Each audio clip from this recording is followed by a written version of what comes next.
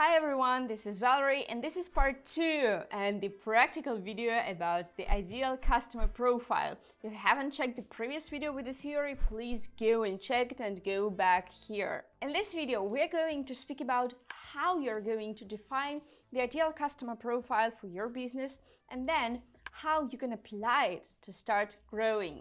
Step 1. Choose what type of segment you're going to target. Choose the type of companies you're going to work with. For example, that can be SaaS companies, fintech companies, edtech companies. Well, these segments should be pretty much the same for your ideal customer profile. Well, it doesn't mean you're going to define only one segment. You can choose two. For example, with our product, we chose SaaS companies and e-commerce, but simply because they have one thing in common. They make money online. Step 2, you're going to choose the top companies from that segment, the top companies for your business, the potential customers you're going to have. So those are your ideal customers. You take the companies and just describe them. Answer a few questions while describing that type of companies. Those questions can be around the size of the company, the revenue, the technologies they're using, the values they're sharing, and so on. So again, you just take some characteristics of the ideal customer profile. In other words, you are profiling them. And actually, this step, it is very useful to go to the teams that already work with some client of yours and ask them to draw the anti-ideal customer profile. So a company that is less likely, unfortunately, to get the benefit of your product. So this exercise is going to give you the contrast between the ideal profile and the profile that you shouldn't target at. Step 3. You're going to describe the ideal customer profile, but you are also going to add some business points that are hugely important for them. And here you definitely are going to start with pains they may have and how your product can help them get rid out of these pains. At this step, it is hugely important to list their targets, like what is the success for them, how sensitive to the pricing they are, if they are going to have any objections, and if you shortlist the objections, definitely are going to work on them. That is a really important exercise, and it's going to affect your marketing communication as well. So your landing pages should be as clear as possible. And you're also going to describe the way they take the decision. So some business processes inside those customers who are your ideal customer profile.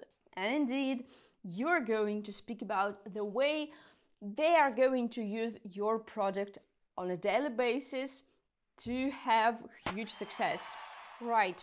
Once the profiling is over, you're going to use it as a strategy for the next activities of your business.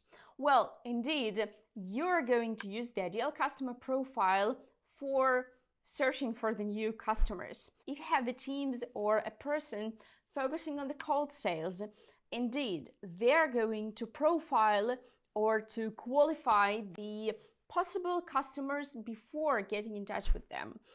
So it helps you to avoid wasting the time on the irrelevant perspectives. And if you're generating leads with ads, you're going to configure the ads as precise as possible using the ideal customer profile. Once you started generating the flow of leads, you're going to provide some demonstrations to them, right? So your sales team or the pre-sales team is going to have the demo with your potential customers. And that's where you need their pains, their targets, and also some other important points for that type of companies. So your demo version is going to be around what really matters to your ideal customer profile. When you start hiring new people, you're going to teach them about your customers using the ideal customer profile. That is probably the number one thing you're going to do so that your new team members are not going to waste their time. And of course, ideal customer profile is a guideline for your product team.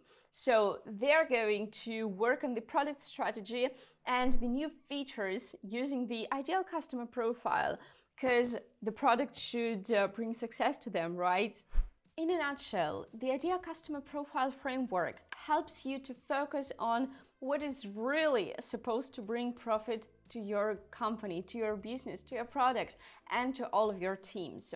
So the ideal customer profile also unites all the teams around one goal, and everyone is working on one and the same type of customer, and the business processes are all around it. So just create the ideal customer profile and start rocking your metrics. Please share in comments if you are already using the ideal customer profile framework and how it actually affected the growth of your product.